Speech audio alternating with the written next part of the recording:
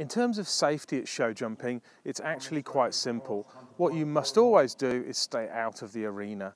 So here you can see a line of plants just here, and behind that is a spectator area. You must always stay behind that. Never ever get into the arena when there's a horse in there and when there's a live show jumping round going on. It's really as simple as that. So show jumping is a very exciting part of the eventing weekend, and it can be run as an individual sport as show jumping. Essentially there's a number of jumps around the course. Each participant must go round in the number order of the jumps, and there's penalties for knocking specific jumps down. So we're going to go through a number of photos now that are examples of taking photos that sell. What's nice about this shot is that the horse has just started powering off with its hind end to get over the jump. Its legs are nicely tucked up, which is something that the rider's looking for in the photo. And what we've done is taken a series of photos over this jump as fast as my shutter release will go to enable us to get a number of photos of the horse over this jump. Multiple photos over one jump do sell.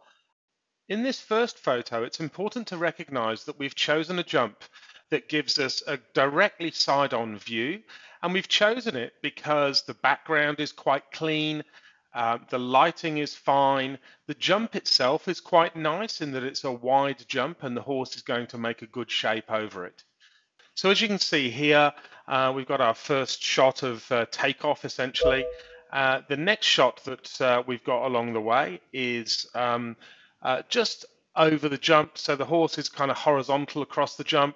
It's a really good shot as well, so definitely be keeping this in. This one's a bit mediocre.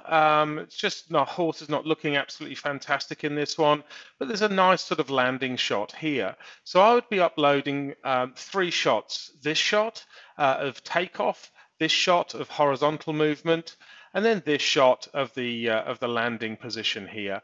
Really good examples there. As you can see on this particular photo here, we're starting to get the backward angle on this fence. Be very careful of this. Nobody wants bum shots, okay? So this is just about still acceptable, I think. We've captured the horse quite nicely on takeoff, but be very careful of bum shots. The horse and riders certainly don't go for those very often at all. But both of those photos I would still be uploading of this particular rider. As you can see here, we've taken this photo from slightly more side on from the front. So instead of being directly from the side, we've angled it slightly to the front. And this is a great example of taking a really nice show jumping shot. Obviously, these are quite big jumps that these horses are jumping, but you can see this particular jump is called an oxer.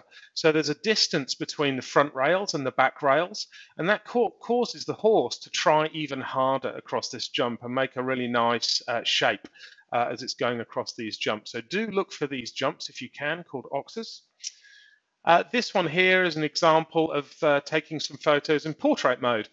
Portrait's great for show jumping as well. As you can see, I've got the natural light on the side of the horse here. It's great because the horse's legs are nicely tucked up. People are always looking for that, and it's in this takeoff position. I've also captured the ground line here, which is just literally the grass underneath the jump, and that gives the horse and rider a sense of size of the jump, so that when they're showing this photo on Facebook to their friends, they can actually see the size of the jump. As you can see here, I've kept my shutter release button down, captured another great shot here, and here a slightly another jump from a slightly different angle.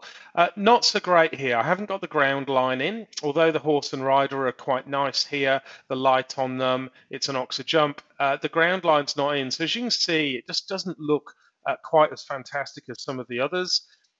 This one's getting slightly closer to the ground line. I probably would upload this one as it's such a nice contrasting shot with the red of the fence and the white of the horse.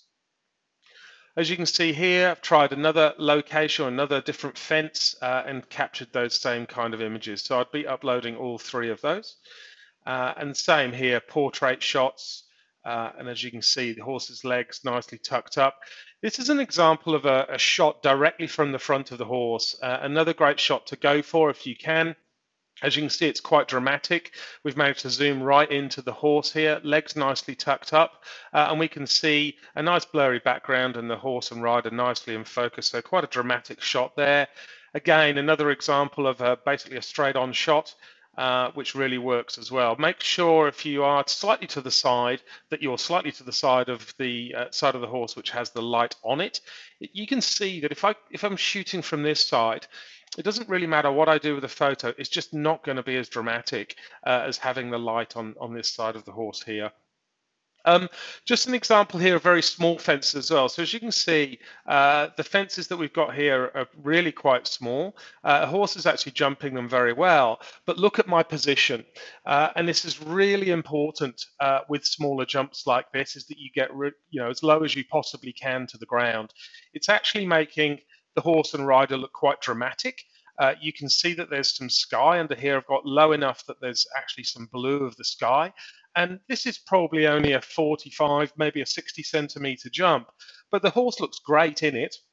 And the rider would definitely buy these photos. And what's really made that, obviously the nice blue sky really helps, but getting close to the ground here, literally in line with the poles, really helps this shot out. So there's some examples of show jumping photos that sell, and hope this has been really useful.